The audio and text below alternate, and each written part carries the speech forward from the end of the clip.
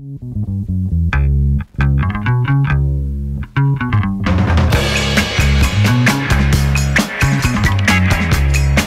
known for about 3 years that I've wanted to go back to school for landscape architecture, and I had a free summer coming up and felt that this was a really good opportunity to get to know a little bit more about the field.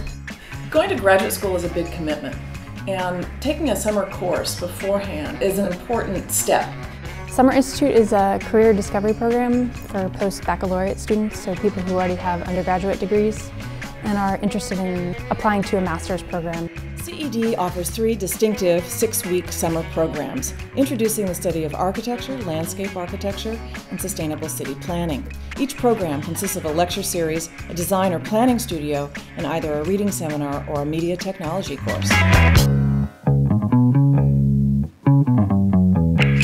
We're trying to touch on or introduce students to what actually happens at the graduate level. If you aren't familiar with studio culture at this high level, sort of preparing you for that. They talk a lot about admissions process and portfolio building. Figuring out how we want to make our model, what kind of structure we want. What the students will do during studio is come up with ideas. For example, they might look at a particular neighborhood within Berkeley. Besides that, the students get exposed to some of the best lecturers in urban planning, urbanism, and sustainability. You're not just sitting inside the building, learning, being told things, but you're actually going out and experiencing them.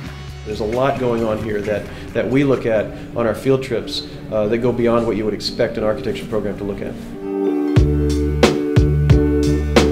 Started at the ferry building and came down in Embarcadero by the wharf, and we're now going to start to trace the old Barbary coastline and see where the old water line was before they landfilled it all in and built the financial district and everything down that direction. I'm trying to do something involving public space and private space, so trying to find out who controls what spaces and how and why and what they use to do it.